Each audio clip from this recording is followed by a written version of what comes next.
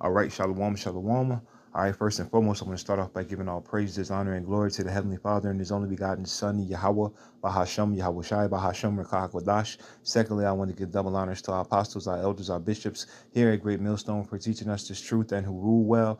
And shalom to all you brothers across the four corners of this earth, pushing this word with all righteousness and sincerity. Shalom, shalom.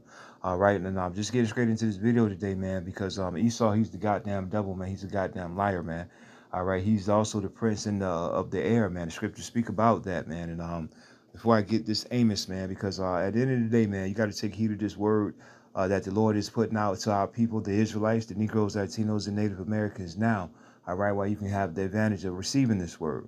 But very quickly, just showing that Esau is the prince of the air, man, because this devil will have it where you can't even get into your page, and Lord willing, I'll do a video, and I'll show a snippet of Esau whenever he pretty much suspended my page for an old video back in January, May, I believe. All right, and but I'll do a quick video, quick hitter with that one. But nevertheless, this is Ephesians 6:12. It says, "For we wrestle not against flesh or blood, or against principalities, against powers, against the rulers." All right. Once again, it says, "For we wrestle not against flesh and blood, but against principalities, against powers, against the rulers of darkness of this world, against spiritual wickedness in high place."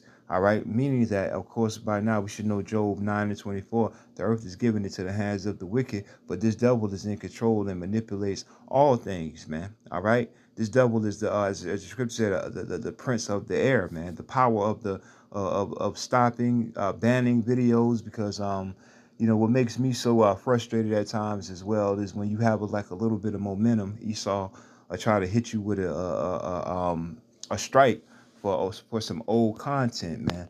But very quickly, let me grab this too, man, because this just makes me think about as the scripture say, this devil. All right, Esau the devil. All right, it says 1 Peter 5:8, "Be sober, be vigilant." All right, meaning that even in the frustration of all things, man, we got to understand what we're on the battlefield for, man. All right, in the midst of us proving all things and still obediently blowing the trumpet of Yahweh, Yahawashi, man. All right, because hey, look, be sober, be vigilant, because your adversary. All right, because even though we want to fuck Esau up on the regular, man. All right, we gotta wait on the Lord. The scriptures tell us that as well too in Romans chapter 12, if I'm not mistaken, where the Lord says, "Avenge not yourselves." All right, but we still have to be very vigilant and mindful of how we move. But the scriptures say, "Wise as a serpent, harmless as a dove." All right, but 1 Peter 5:8, "Be sober, be vigilant, because your adversary, the devil, Esau." All right, the prince of darkness, all right, the ruler of spiritual wickedness, as we just read in Ephesians, as it says, "As a roaring lion, walketh about seeking whom he may devour." All right, and the devil is going to come hard at the prophets of the Lord, Yahweh, Yahawashi, man. All right, because what are we doing, man? We're standing up for truth and righteous sake, and at the end of the day, we're giving our people the proper warning. All right, the correct way to serve the Lord. All right, and also exposing this goddamn devil. This devil hates to be exposed, man. All right, but all it is off of that Esau is the devil. All right, the earth is operating in wickedness. All right, and at the end of the day, that we're the chosen people of Yahweh, Yahawashi. At the end of the day, that the hopeful, humble, fearful elect are going to take heed, and the rest of our people that find themselves in the two-thirds club, hey, the Lord is going to destroy them on this side, man. All right, but they're not to stray too far, because I'm going to go back to that Amos 8:11, because it all ties back into what, man? All right, it all ties back into, hey, this word of the Lord is not going to be out here forever for our people to receive. All right, because as we just read, it says that the devil walking around as a roaring lion, seeking who he can devour, man. And most of our people are destroyed for what? For a lack of knowledge, and they're destroyed for following the ways of America, Babylon. Okay, now let's get back into that Amos, man. All right, where I was going to start it, Amos chapter 8:11. All right, tying it back to, hey, man, this devil going hard at, making it difficult for you to upload your videos and whatnot, because that's just the problem that I was having. But through the Spirit, the Lord has on my spirit to, hey, always keep the clip full, man. So through the Spirit, you might see some videos that I might be, I don't know, it might sound like I'm talking about something that happened last week, so to speak. But nevertheless, we stay fully loaded over here in GMS, Great Millstone, through the Spirit. But Amos 8:11, it says, "Behold, the days come, saith the Lord Yahweh, that I will send a famine in the land, not a famine of bread, nor a thirst of water, but of hearing the words of the Lord Yahweh." All right, so that means that there's going to come a time where you're not going to see the prophets on the highways and byways. And that time of Jacob's trouble, all right, pursuant to Jeremiah 30. All right, it lets you know, man, that this is going to be a time, and let me just get that for edification's sake, man. All right, because when you this devil, man, you never know when Esau want to pull the plug on your channel, so to speak, man. So this is the time of Jacob's trouble. This is Jeremiah 30, 30:7. It says, "The last for that day is great, so that none is like it. It is even the time of Jacob's trouble, but he shall be saved out of it."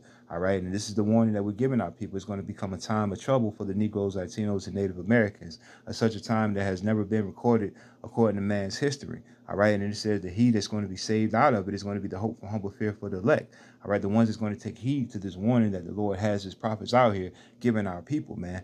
As we're going to allude back to Amos 8:11, all right, to the ones that the famine of the hearing the words, because this is the words that we're telling our people, man. Get right with Yahweh, Yahawashi, repent and return to the Heavenly Father, man.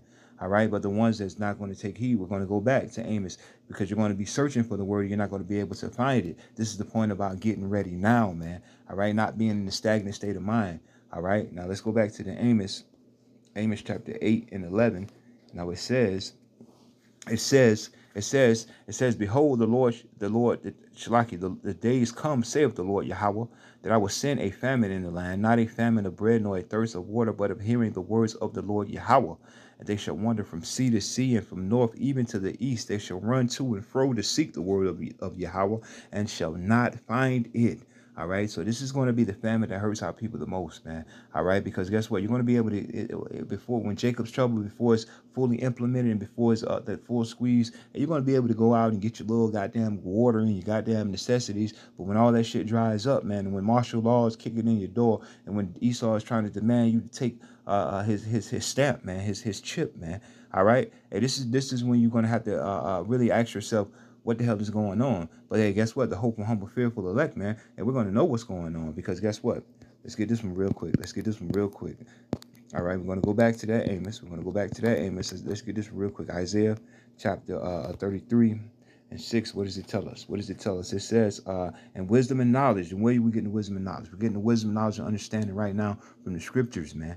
All right, we once were lost, but now the words have been found. The Lord has given us the apostles, the elders, the bishops, all right, giving us the understanding of the scriptures, man. All right. Now it's up to Jake to make it make sense, man. Jake always say, make it make sense. Here it is. The Lord has given us the apostles, the elders, all right, giving us ourselves to be teachers, to give our people the understanding of just common sense, man. All right, but guess what? They despise it, as the scriptures tell us, man.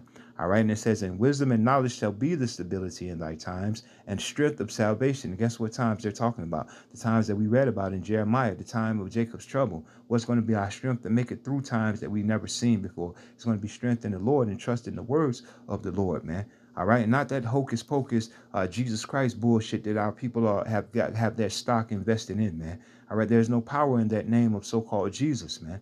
All right. Now it says, "And wisdom and knowledge shall be the stability of thy time, and strength of salvation. The fear of the Lord is his treasure." All right. And with the fear of the Lord, let's find out. All right, because that he that shall be saved out of it, that it speaks about in Jeremiah, those are the ones that fear the Lord. Those are the ones that's his treasure. And how do we prove that? We go to Proverbs chapter 1:7, and it says, "The fear of the Lord is the beginning of knowledge." All right, and didn't we just read? It says that wisdom and knowledge. All right, now the fear of the Lord is the beginning of knowledge, but fools despise wisdom and instructions. And where are we getting instructions from? From the scriptures, knowing who our enemy is, knowing how to identify the devil, knowing how to identify that this is Babylon, knowing how to identify that we shouldn't be eating these and celebrating these abominable days, things of that matter, man. Following those instructions that make sense, make it make sense. The apostles and elders and the teachers, we're making it make sense through the Spirit of the Lord, man. All right. But as the scripture say, "But fools despise wisdom and instructions." Hey, the hopeful, humble, fearful elect, we're prudent, man.